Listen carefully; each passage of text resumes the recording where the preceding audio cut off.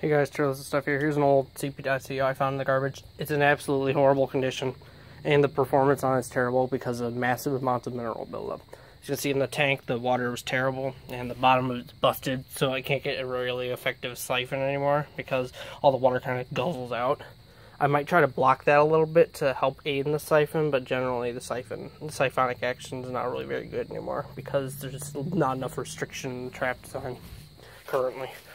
If I find that piece that broke off, I might be able to fix it, but I doubt I will, so this will end up back in the trash pile. Might save the tank.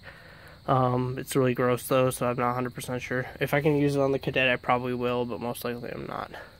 Also, the tank I just noticed is chipped, so I probably won't save it for the Cadet because of that. Here's the bowl. See all the minerals in it. It hardly can flush a washcloth. That's how bad it is right now. And how bad it'll stay because I'm not keeping it because it's broken. I can't fix it, so what's the point in keeping it? It's a very rare toilet. It's a Chicago Pottery CP.CO Chicago. There's only 3 of them on YouTube as far as I know. First 2 are broken. Mine is broken and this one's broken. And then the other one is the video's artist Mac. He's replacing a ball cock, a brass one, in his toilet. And the toilet actually had a really good flush in that video because there's no minerals in it. So, but this toilet will hardly flush a washcloth. I'll show you. It takes the whole tank to get it to siphon out.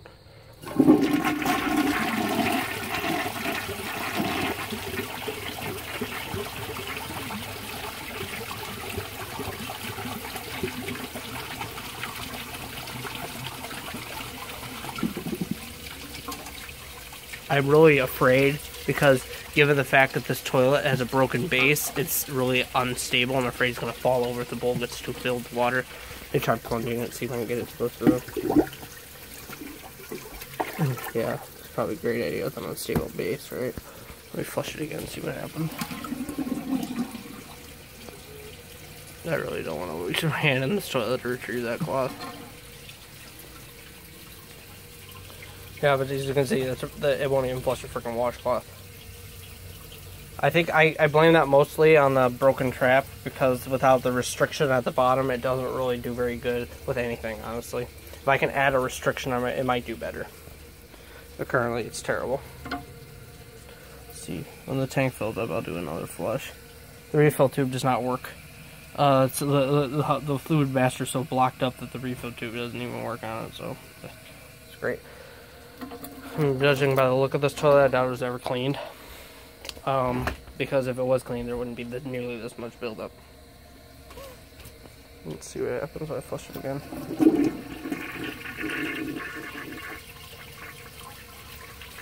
There it goes. There it goes. I just had to flush it, yeah. Great toilet. I'm sure when this was new it was good, but I'm not going to clean it up, so I might do a dissection video.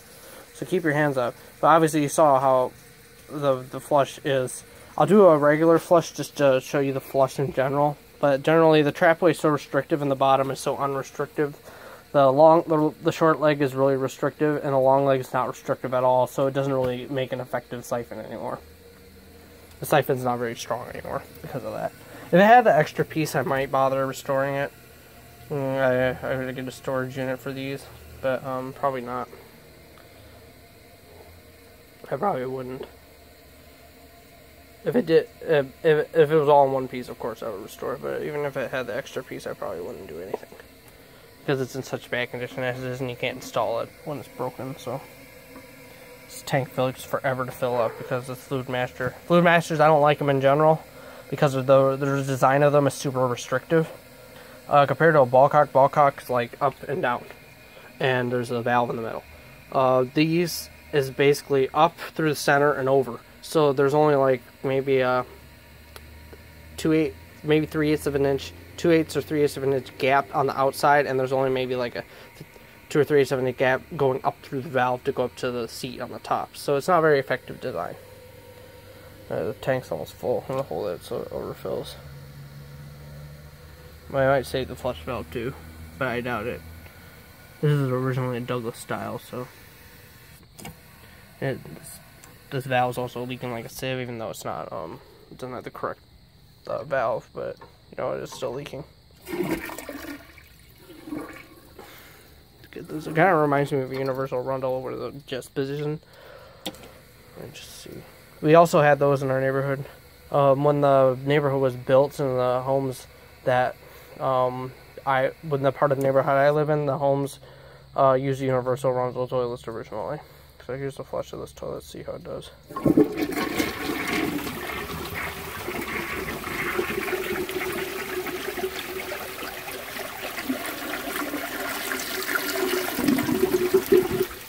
See it seconds out at the bottom.